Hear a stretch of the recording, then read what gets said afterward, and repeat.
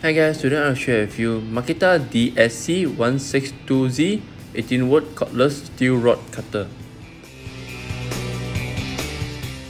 Up to 115 cuts of 16mm rebar with a 3.0 Ah battery. Cutting capacity range of 3 to 16mm standard rebar. 4-way rotatable cutting blade provides up to 4,000 cuts before needing to be replaced. Spark-free cutting of rebar and steel rod ideal for use in sensitive areas. The net weight is 7.1 to 7.2 kg. With a 5.0 Ah battery, it can cut through 191 pieces of rebar with 16mm. Can I cut the rebar when it is too short? 按这吧。